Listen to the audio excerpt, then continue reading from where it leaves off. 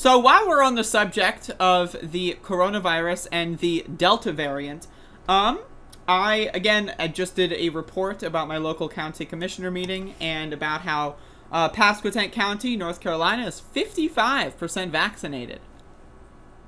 Right? You know, that's an F. If you were to go to school, you would fail. 55% is garbage. But here we are, Pasquotank County has 55% of vaccines. And so, we've got this new poll that came out, Axios Ipsos poll. Most Americans favor mandates for masking in schools. Now, this is adjacent because when I went to the county commissioner meeting, I noticed that no one was wearing masks. Even the people from the health department, now Pasquotank County is Republican controlled, the people from the health department went up to the podium talking about how everyone needs to start wearing masks, and she had no mask on. What? But this poll came out, and I wanted to talk about it a little bit. Percentage of adults supporting mandatory masking in schools. Democrats, 92%. Who are the 8% of Democrats? They're like, free the faith! 67% of independents, 44% of Republicans. Overall, 69. But, and like, 44% of Republicans. Now, this is interesting because there's like kind of like a half and half split here in the Republican Party, and I could go off on that. But the idea that Republicans are just like, they literally are taking every step on a personal and a political level that they can to kill kids. The party of save the babies and think of the children and, you know, like, you know, it's life at inception.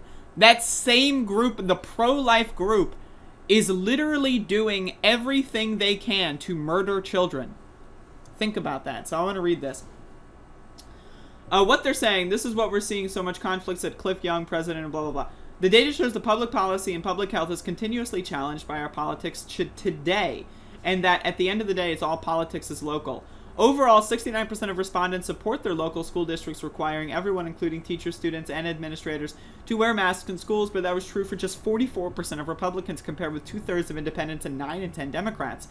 64% of respondents support state and local mandates requiring masks to be worn in all public areas. Just 1 in 3 Americans support state laws prohibiting local governments. So 33% of Americans support the, like, bizarre mandate bans. What? But that number makes a big partisan gap. 57% of Republicans support those laws compared to just 16% of Democrats support Greg Abbott and Ron DeSantis' bans on mask mandate. What? 55% of Americans support companies requiring all employees to be vaccinated to return to the workplace. That's nearly 8 in 10 Democrats, but just 3 in 10 Republicans.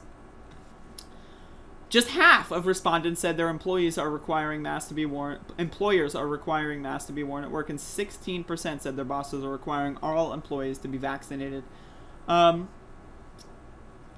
This is another thing. While most people across party lines knew the facts, Republicans were disproportionately likely to answer incorrectly or to say they didn't know. A jarring half of all respondents either said there's no evidence that wearing masks in schools give children more protection against COVID-19, or said they don't know.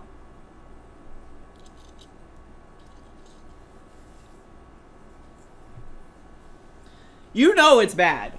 Let me turn my AC off. You know it's bad when the poll, like, polls usually try to be neutral. You know it's bad when the poll itself is calling the results jarring.